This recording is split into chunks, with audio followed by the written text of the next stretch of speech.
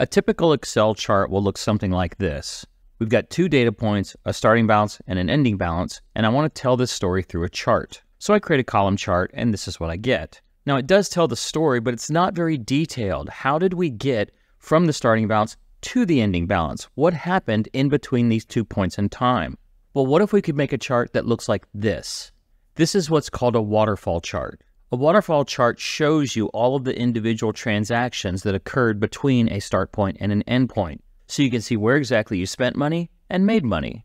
We see where we started, we see where we ended. So let's examine how we need to set the data up to create this chart, the actual creation of the chart, and then we'll do some customization with the colors. You can download this file from a link in the video description. That way you can follow along with me as I build this, plus you could examine the solution files with everything fully baked. We'll begin by looking at how to set up our data. The first thing we want is our starting balance. Then what we'll do in this area is list all of our expenses and our revenues. Now I've generically labeled these as just spend one, spend two, earn one, earn two, but in the real world you want to put something very descriptive here that explains exactly what these numbers represent. And then we finish with an ending balance, and this is just a simple sum function that adds up all of these values. Revenues are represented as positive values, expenses are represented as negative. So we'll click in the data, go up to Insert, and then in the Chart section, we'll go up here to Waterfall. Give it a click, and now we have our default waterfall chart. Now this is going to require some tweaking. First thing we want to do is we want to move this and resize it. So let's make this a bit easier to work with. The next thing we want to do in a waterfall is define what are called the total columns. The total columns in this case would be the first column and the last column. So these are not transactions, this is just where we started and where we ended. So what we can do is we can right-click on one of those bars and choose Set as Total. And notice how this ending balance now goes from 0 all the way up to 74,000. See, before, I'll go ahead and clear that total, it was treated as another revenue, but this is not a revenue, this is our ending balance. So a right-click Set as Total will exempt that from being treated as a revenue. Now, even though this one is behaving the same way, we want to set it as a total as well. Because if nothing else, this will give it the proper color. So what we have now are our totals at the beginning and the end, and all of the values in the middle are known as contributions. So a negative contribution in this case is orange and it goes down, a positive contribution is blue and it goes up. Now to make this look much better, let's get rid of some of the information in a default waterfall chart that we don't really need. We don't really need the grid lines, so we'll delete those. We'll get rid of the y-axis because we don't need those. We have data labels and we don't need to say the same thing twice. I don't really need to give it a legend because it's understood that these are increases and decreases. And in this case, I'm also going to get rid of my title. One thing I also like to do is to remove the border from my charts because I like my charts to look like they're just floating on the spreadsheet. So with the chart selected, I'll go up to Format, Shape Outline, No Outline. And so now I've just got a floating chart. The data labels are a bit difficult to read because they're small, so I'm going to change their point size to 12. And I'll do the same thing for the x-axis. I'll change it to 12. Now another thing you can do with waterfall charts is control the width of the columns and the connector lines if you want to display them or not. So if we double click on a column, this will open up the Format Data Series panel. Here we can decide whether we want to show the connector lines or not, and this is strictly a personal preference. Some people like them, some people don't. And you can also control the gap width of these bars. So if you want to have them very thin or basically have them touching, I'm going to go with 20%. And there's our waterfall chart. Now let's look at a variation on this theme where we include what's known as a midpoint balance. This is where you can show the status of the account at some midpoint, and you can have several of these. So like before, I've got the same data, but in the middle I have a sum function that takes the starting balance and then gets the sum of everything up to this point. Then I have additional transactions that follow that, followed by another sum function that starts from the midpoint balance and then adds up everything that came after it. So as before, we'll click in the data, go up to Insert, in the Chart section, Waterfall Chart. Everything after this is exactly the same, except for one minor thing.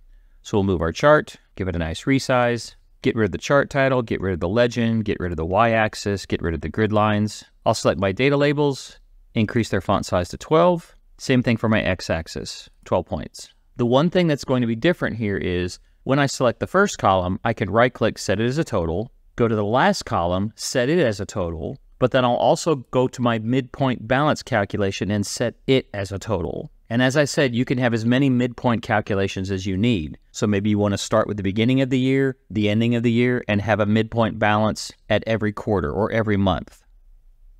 For our final example, let's look at an interesting scenario that sometimes pops up. I'll go to my data, which is the same data we had in the previous example. Go up to Insert, Waterfall Chart.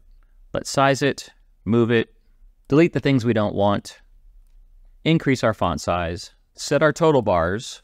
So right-click Set as Total, right-click Set as Total, right-click Set as Total.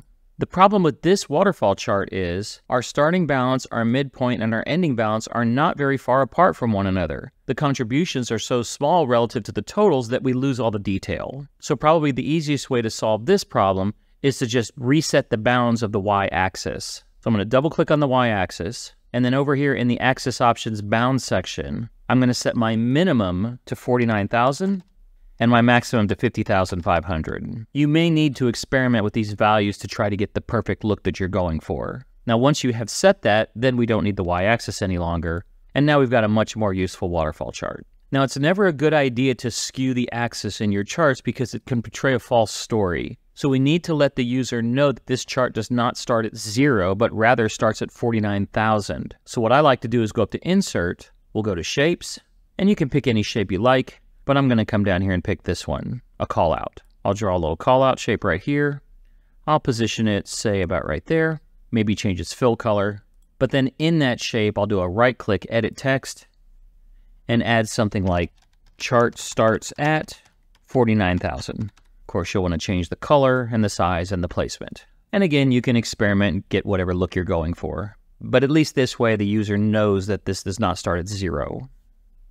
Finally, let's talk about setting the colors. If you're not happy with these colors, the one thing you don't want to do is go to each one of these bars and change their colors separately. Not only is this tedious, but if you add new data points into your data set, they won't get those colors. You'll have to go back and set the colors for them. So what we want is for the colors to be universally applied based on whether that data point is a total, a positive value, or a negative value. So with the chart selected, if I go up to Chart Design, there is a Change Color section in here where you can experiment with some built-in color palettes, but in my experience, these can be kind of limited. I may want to use my own color palettes.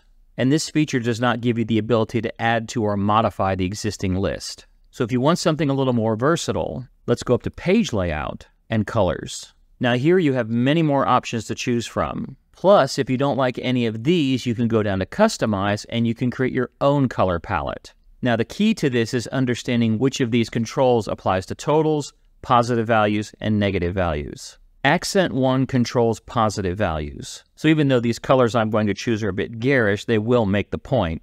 So let's say with positive, we want those to be green. Accent 2 controls negative values, and maybe I'll set those to red. Accent 3 controls the totals, and I'll make those like a medium gray. You'll want to save this with a name so you can use it later, and I'll just call this My Waterfall Colors. I'll hit Save, and now I've got this color palette. I'm not a fan of using dark red for the negatives, but this is just for demonstration. If you don't like those colors, you can go back up to Colors.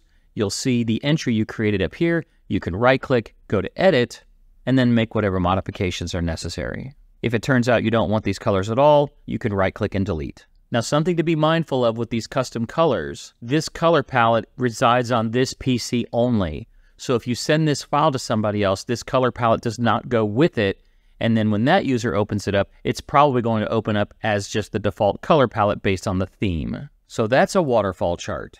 Think about using one of these next time you go to create a column chart and see if you can give better insight and detail into what actually happens between 2 points in time. Don't forget to download this file from the link in the video description so you can go back and look at everything that I've created.